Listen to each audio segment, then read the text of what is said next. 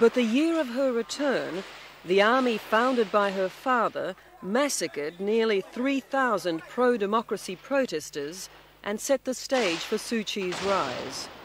The chaos caused by the crackdown forced the ruling generals to reform themselves as the State Law and Order Restoration Council, SLORC. They even promised elections in 1990, but they ensured that their biggest threat, Suu Kyi, was out of the picture by placing her under house arrest in 1989. Did the government give you opportunities to leave this house, to leave this country? Their attitude was that if I would leave Burma, I could be free any time. But I would certainly not have left the country and left my colleagues to face their troubles by themselves. It was something that I could not think of doing. In their surprising concession to democracy, the promise of free elections, the ruling generals obviously had no idea of the outcome, no idea that the opposition NLD party would command any substantial support. The result of the 1990 election could not have been clearer. Despite the fact that its leader was locked away, the NLD won over 80% of the seats. But instead of taking office, many of its members were thrown into jail, where they remain today. A new Amnesty International report tells us that little has changed in Myanmar. Political prisoners are still subjected to many forms of torture. We don't hold political prisoners. We hold those who commit crime only. So there are no political prisoners in this country? No. Lieutenant General Chaw Ba is the minister in charge of what is currently Myanmar's most crucial portfolio, tourism. What do we make of all these things? For instance, you know very well, of course, that United Nations report earlier this year that made some outrageous claims about what happens. But they don't go very deeply inside to see what are happening. But, sir, that there were some very specific things there that make one's hair stand on end, like beatings taking place, like shackling, like burning, like stabbing prisoners, like rubbing salt and chemicals. No, we don't have that thing. No. They're writing all the rubbish thing. No, we don't have anything.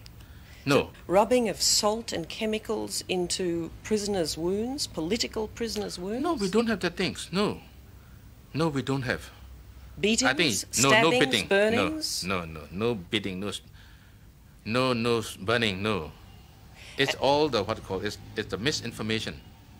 The stories that we hear about torture inside prisons here, about unwarranted arrest, about political arrests, this is all the case? You know this to be true? Yes, I do. It is a fact that many people are in prison in Burma for their beliefs, for their political beliefs. By Western accusation, what you call abuses in human rights, we do not take them as such. Set Mong acts as economic advisor to SLORC. He, like those he answers to, believes that brutality is in the eye of the beholder. This is what Amnesty International says about this government. It talks about a persistent and ongoing pattern of human rights violations committed by SLORC since it came to power. Mm-hmm. Wrong? Wrong. Definitely wrong. You're very confident that very confident. Your country can stand on its human rights record? No, why not? You can. We really can. Your economic minister described the evidence gathered by human rights groups as trash. Do you agree? Well, I would say not only trash, it's shocking. But while the regime stands accused of mistreating its people on a grand scale, it is also capable of bureaucratic pettiness.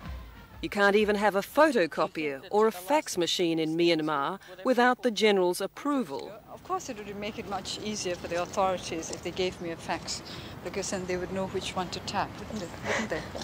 Do you believe that your phone is tapped? Oh, I think so. One takes it for granted, really.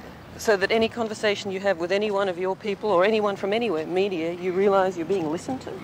Yes, it doesn't trouble me because we're not doing anything underhand. Mm. During her long, solitary years, Suu Kyi kept in touch with the world via her radio. This is London calling Asia.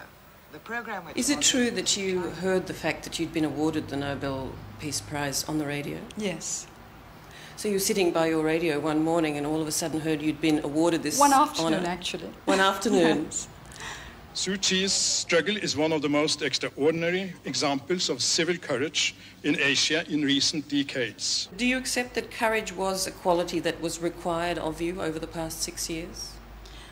I suppose so, not just of me, but of everybody else. And here I would like to define courage as doing what you think is right, in spite of the fact that you might be frightened from time to time.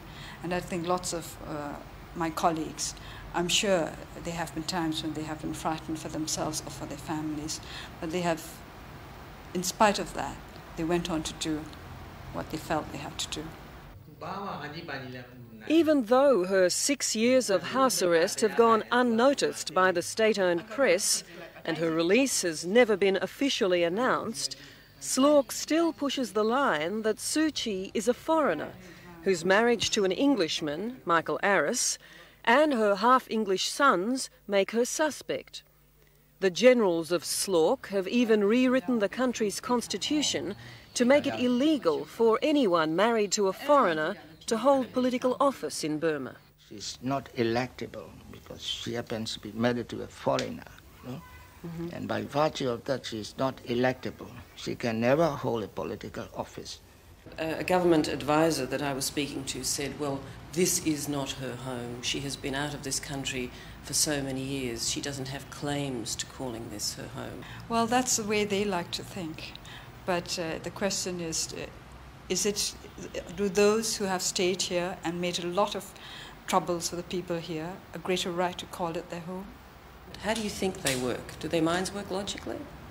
I do not think their minds could work logically, because I support, I think it was Karl Popper who said that he didn't believe in evil, but he believed in stupidity. And I tend to support that statement. So the people that you have had to, the people who've been your jailers over this time, are rather more stupid than they are evil? Well, let us say that they're certainly not using the better part of their brains. How do you think they feel about you now? You'll have to ask them that. I do not like to speculate on how other people feel about me. The people that we've spoken to still seem to spit out the expression, the lady. Oh, I see. But at least they say lady for a change. There are lots of other expressions that could have been noted, is that right? Exactly. What does she represent in this country, and what did her father represent in this country? Her father represents the whole country. He is a hero. He is worshipped by everyone here, including the military. He was the chap who founded this military. Has she inherited any of her father's heroism? Well, you see, I never had a real association with her to know exactly whether she has shown any heroism, whether she has got a spirit of heroism, things like that. I wouldn't really know. That really does run counter to the worldview of this tiny woman who most people believe has shown so much courage. Well, the facts is, you got to base things on facts. She stayed in the house for maybe about 5 years. 6. 6 years, yes. Well, you call that as heroism, but it's all your view. But not yours? No, well, not necessarily mine. Whether it was heroism that sustained her or not, Suu Kyi has been able to maintain a calm control that no doubt springs from her Buddhist faith. But at the core of everything, she says, is an unshakable belief that people can be just as good as they can be evil. Entire governments are made out of people, out of individuals, and they are quite capable of deceiving themselves. And what would break that chain of deception? What helps break through it? The fact that most people are not prepared to be deceived. Do you think you will lead this country? That is not for me to say, and it's not the sort of thing that we think about. We have often said that our purpose is not to gain power. Our purpose is to bring democracy to Burma.